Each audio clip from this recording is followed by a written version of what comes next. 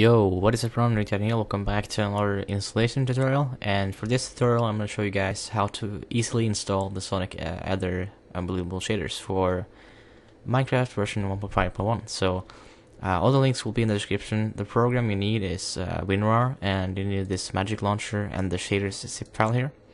So all of the links will be in the description once again. So you want to download the magic launcher, save it to your desktop, and you want to download the shaders, which is the third link in the description, and save that to your desktop as well. Then you open it and extract the files in here to your desktop like that. Just drag it basically.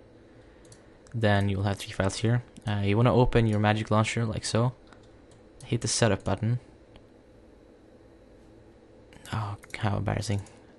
It crashed. Hang on. Setup. Yeah, setup. And then I have already added it, but what you want to do is hit the add button here and then select Optifine on your desktop and hit OK. So the add button here, select your Optifine, hit OK, or open actually, and then after that, there's something wrong with my Java, don't worry. Then after that, do the same, but with the shaders mod MC 1.5.1 right here. Also make sure that Optifine is above the shaders mod, so it will look like this. You can press the down and up thing here. So Optifine should be above the shaders mod MC 1.5.1. Then hit OK and just log in like so. It's just gonna take a little bit.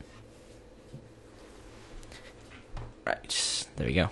Opens. And as you can see it already works because the Mojang screen is here. Then you want to go to options, shaders, and then open the shader packs folder like so, and drag in the SUSE version 10 RC7 Ultra zip file into here. I already have it here, so you can just close it after and then select the file, then press done.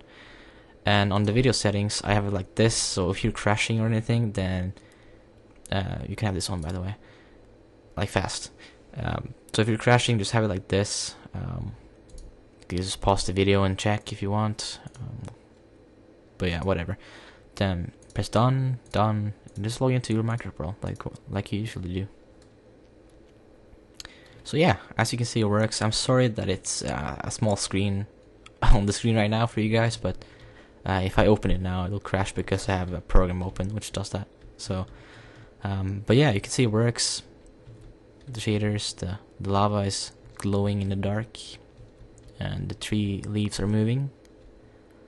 So yeah, if this tutorial was helpful for you, make sure to leave a like, and if you need any help, just leave a comment, and I'll try and help you out. And yeah, other than that, I hope you enjoyed, and I'll see you next time.